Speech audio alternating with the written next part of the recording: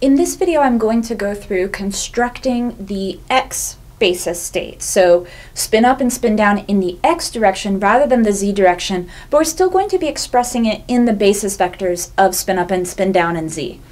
So where the book starts from in this case, and where we're going to start from, is an experimental measurement, right? We're still starting with quantum mechanics, and the idea here is that we can do the experiment, we can make the measurement. And we can see that if we start with our state, our initial state being spin up in z, and we then make a measurement in x and ask what is the probability that we measure spin up in x, we in fact see that it's 1/2. Now we then want to actually write this in our bracket notation. And in this case, we have our measurement on the left, which is going to be spin up in x, and we have our input state, our initial state on the right, our ket state, and that's spin up. So notice that this x means in the x direction, and when it's the z direction, and that's the basis we're working in, that's our normal state, we don't need to actually write anything there. Now we can then go through and repeat this experiment. So we can repeat it for measuring spin down in the x direction, when we started with the z direction being spin up. And again, when we calculate that out, this is how we would calculate that probability. We also see that that is 1/2. Well, so now let's repeat this for spin up in the x direction when our initial measurement, our initial state, was spin down in z. That is also going to be 1/2. And again, these would be experimental measurements. That's where I'm pulling this from. We don't yet know why this would happen. So the fourth one is then going to be spin down in the x direction based on our initial state being spin down in the z direction, also 1/2. So this is a pattern that we're going to see when we're comparing x and y and z, x and z in this case, is that it's 1/2, 1/2, 1/2, 1/2. Now, you might just guess what the coefficients are, but we're going to go through this in a very specific way. And the reason is that if you just think that you can take certain shortcuts and you then apply it to the y basis as well, it wouldn't work. So when we're calculating this out, we are just using this experimental data to do this, and this is our starting point. So what we need to do is express our spin, our measurement in the x direction as states expressed in the z basis. And we're going to write these as ket states. So what that means is when we say spin up in the x direction, we are going to write this as a sum of our basis vectors with complex coefficients.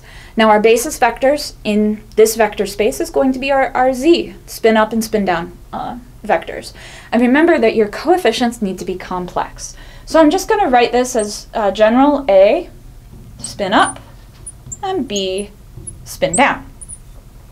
And then we have our spin down in the x direction, C, spin up, and D, spin down. So these are our basis vectors. And the idea is that our vector space can be spanned by these. So any spin direction, this is a spin 1/2 system, can be expressed this way as long as we find the right coefficients, any state. And these are special states in that they would be measured as spin up and spin down in this x direction. So how do we go about approaching this? Well, we now use these facts to constrain things. We are also going to use the fact that this must be normalized to further constrain it. So let's start by using, and we don't have enough time in this video to go through the whole thing, but so let's just start with this first bit. So when I write my bra state that corresponds to this, I need to complex conjugate my coefficients and then convert these kets to bras as well. So I have A star and I have B star. So now when I go through and calculate this probability, I have that 1/2 equals, and I'll do my curly braces, so A star plus B star minus, and so that's just re-expressing my spin up in the x direction bra in its terms of basis vectors and these unknown coefficients, and then spin up. And then that's squared.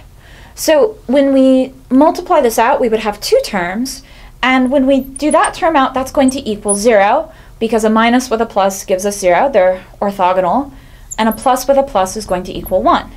So what this gives us is, in fact, magnitude of a star squared. So again, this term dropped out. So now what is the magnitude of a star squared? Well, so remember that if I have the magnitude of some complex number k, that's going to be k star with k. So the fact that this is a star is now actually going to be like a star star, which in fact gives you back a, and then a star. So I don't have to actually write it that way. So we then see that this has to equal 1/2. So I'll stop here for this video, but we can go through and we get the constraints for B. We similarly see that B star also equals 1/2. And then we can talk about this in terms of a complex phase, and I'll go through this argument in a separate video. So this derivation is in fact following what's on the book on page starting 17, and so in the next video I'll kind of look at the very end of that derivation.